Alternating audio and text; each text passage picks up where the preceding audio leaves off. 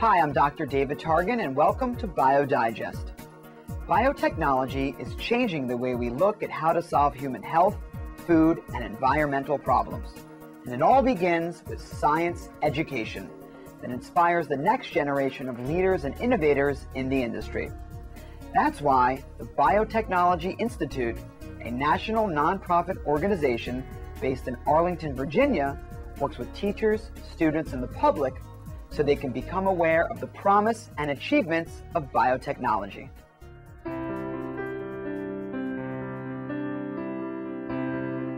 The Biotechnology Institute is the national program for biotechnology education. We were created to excite students and support teachers in becoming knowledgeable about biotechnology. The mission is to engage and excite and educate as many people as possible, particularly young people, about the extraordinary promise, achievements, and challenges of biotechnology.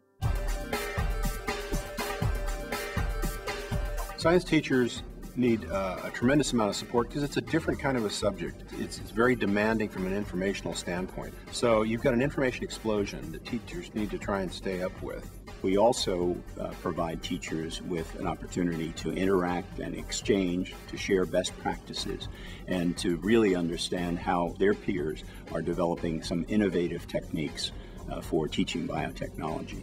Tremendous workshops. They're concise. They get you in. You do some really powerful stuff in the lab in a short period of time, and it's very, very rich. I was able to undergo wonderful workforce training, new labs, given resources, lessons. It was incredible.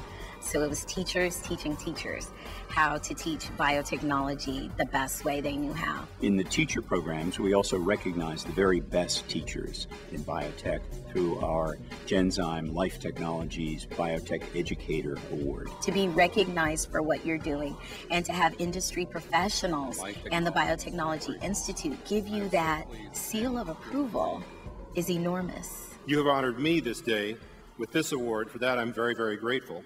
But I also say that you honor our students every day with your highly tangible business advocacy, and for that, my appreciation is really greater than I can express. Thank you. I've been fortunate enough to be involved in the BioGenius program for the past 6 years.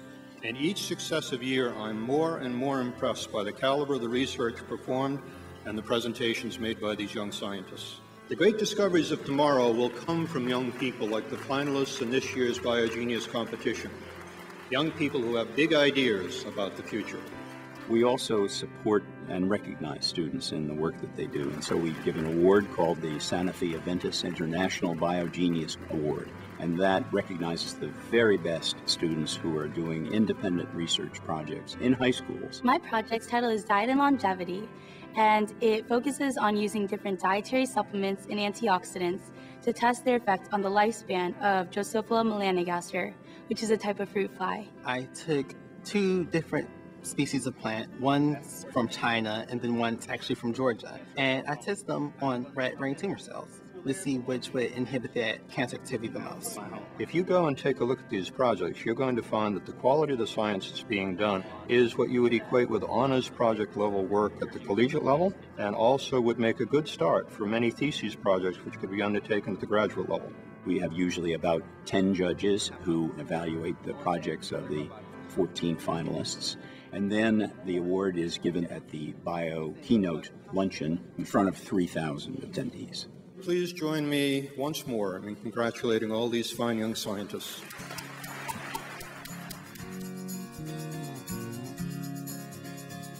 Organizations such as the Biotech Institute and their Teacher Leader Program have the perfect model of the collaboration that's needed between academia, industry, commercial and academic labs, public school educators, and government. It's going to take that type of collaborative model that you see in the Teacher Leader Program to train our youth. We've developed some very powerful partnerships with corporations, particularly.